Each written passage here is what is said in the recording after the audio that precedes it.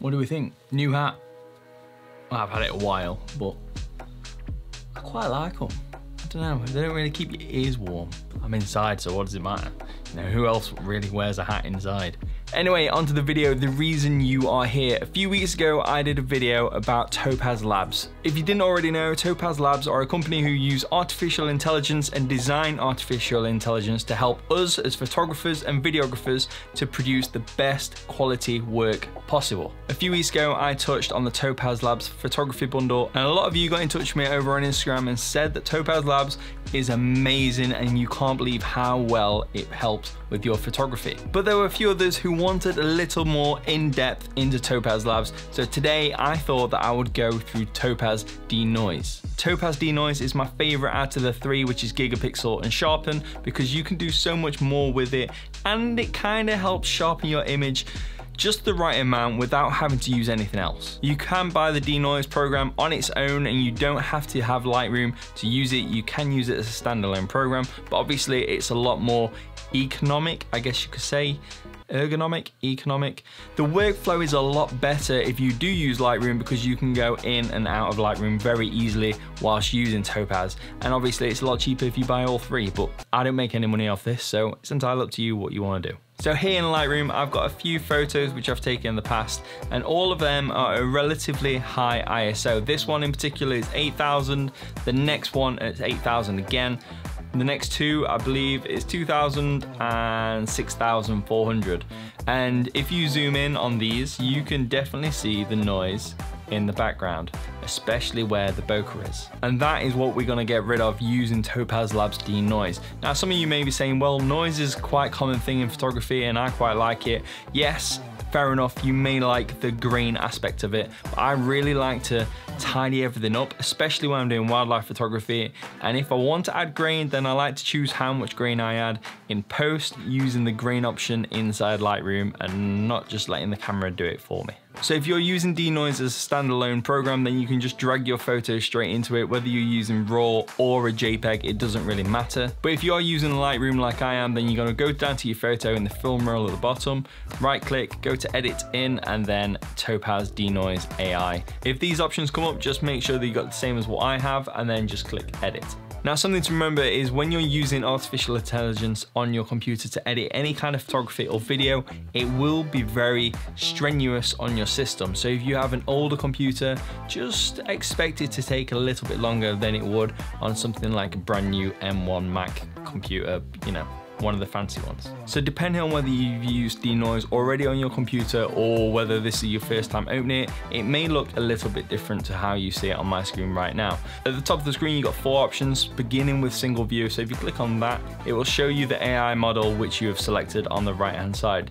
The next one is a split view. Split view will give you this line down the middle, and that will allow you to drag it across from left to right. The next option is the side by side, which personally I don't really like using, but you have the original on the left hand side, and then on the right hand side you have the after, which is included with the AI model. And then finally, which is possibly my favorite to use, is the comparison view, and this will allow you to see all the AI models which Topaz offers in Denoise side by side, but every time you make an alteration, it will take a few seconds to update, as it updates every single one. Obviously, you have 4 images right in front of you. Now, as standard, you can't see the original image whilst in this 4-way comparison view, but if you select one of these to make it purple, so we'll say the standard one, and then come up to the top and choose original, you can click and hold it, and it will briefly show you the original, and then if you let go, it will go back to the standard version or whichever AI model you have in that particular window. So to begin with, let's just bring down the recover original detail on the right hand side and also the color noise reduction, so you can just see the AI models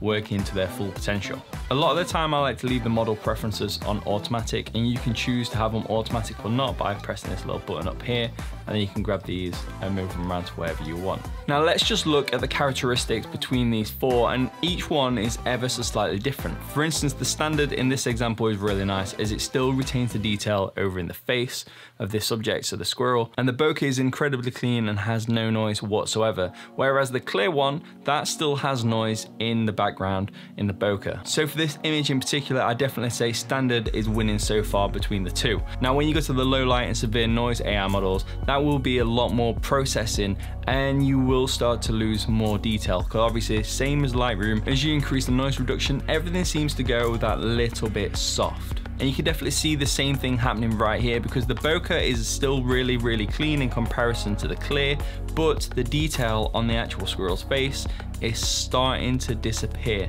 Obviously because it's fur, so fur has a lot of detail, and the AI model probably thinks that the fur or the little bits of detail is noise. So therefore it's making the fur a lot less sharp than what it really should be. So let's go down to the AI model and select it, and then recover the original detail and just push up to 54% and just see what it actually does, if anything. Now let's go to 100.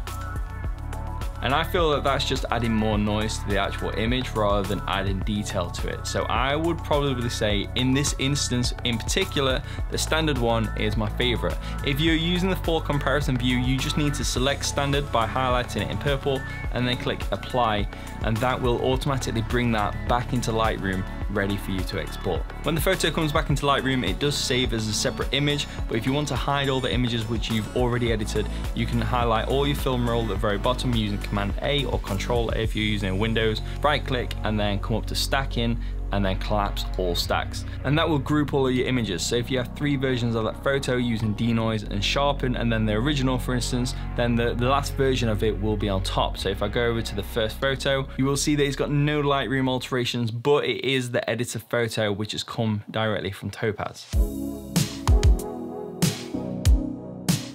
So let's say we've got loads of photos and we want to reduce the noise and batch process all of them photos at once. Well, in Topaz you can, but as I've said before, the more photos you put in or the more work you get Topaz to do, the longer it's going to take, so please bear with it. All you need to do is select your first photo with your mouse, hold down Command or Control if you're using Windows, and then select each individual photo, or if you're wanting to select them all from a certain point, from point A to point B, you can hold down Shift. So we're going to choose the first and last photo, and then all 3 are highlighted. As before, right click, go to edit in, and then edit in Topaz Denoise AI, and let that load for a moment. So when your photos are loaded, once again, you can go through and choose each individual AI model that you wish. If you want to apply the same AI model to them all, you can choose select all and then choose the AI model right in the top right corner, and that will change the AI model to clear or whatever one you want to use. But my recommendation would be still check each individual photo to ensure that the results are exactly what you want. And if for any reason you need to change your individual one, just get rid of the select all, go to the one that you wish, and then you can choose a different AI model on the right hand side. Once you're happy with all the results inside Topaz, you just need to press select all and then come down to the right hand side and click apply, and that will export all your photos back into Lightroom the same as we did with the squirrel photo right at the very beginning.